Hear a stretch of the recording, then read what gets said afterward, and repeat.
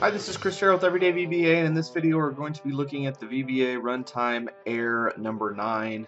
Usually it says Subscript out of range.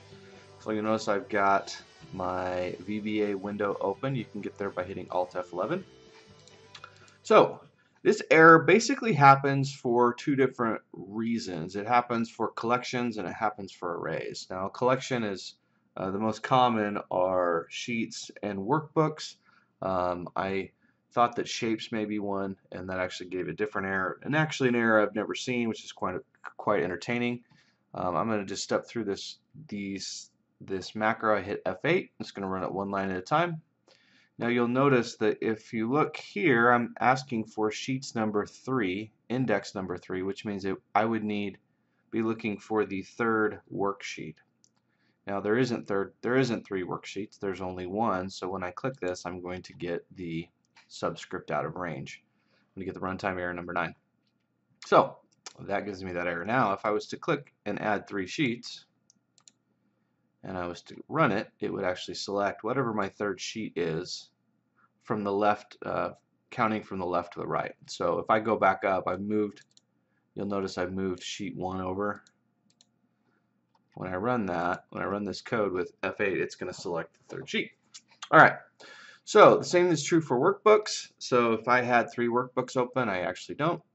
I've got just book 1 is open, so I'm going to get the same runtime. So those are 2 collections. So what I thought is I was trying to think of all the collections in VBA in Excel, and I was like, well, maybe shapes will work. So I put in shapes. Hold on, I ran that error again. Tried shapes. Now what shapes are is it selects the shape, right? You'll notice that I only have one shape, which is typically an image or a button. So what I tried to do is just force an error, and it gave me this error, which I've never seen before, but apparently that error means I'm out of bounds, which is pretty exciting. So just thought I'd share that as well. The other reason this happens is if you are, I'm going to comment this out. If you are using arrays, now array is a variable that will hold multiple items. So for example, in this array down here, we will hold up to 8 different items. The easiest way to see it is actually down in your locals window. But when I run this, I say I want to declare my array as an integer.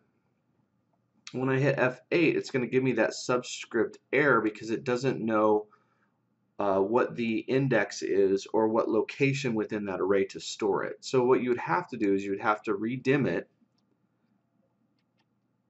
and you'll notice that I put 1 to 8, which means that I've got from 1 all the way down to 8, and when I hit F8 here, it's actually going to populate this 234 into this last spot, and we're good.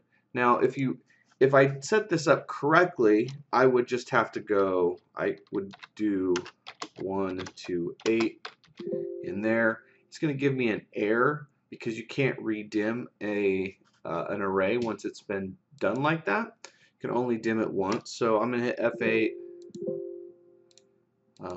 You'll notice that, comment that out, F8. And the only reason I'm showing this is because it's kind of useful when it comes to arrays. So I hit that, I have no error, it puts it right in the right spot. So that's a quick rundown on the VBA runtime error number 9. Hope this is helpful and hope you enjoyed.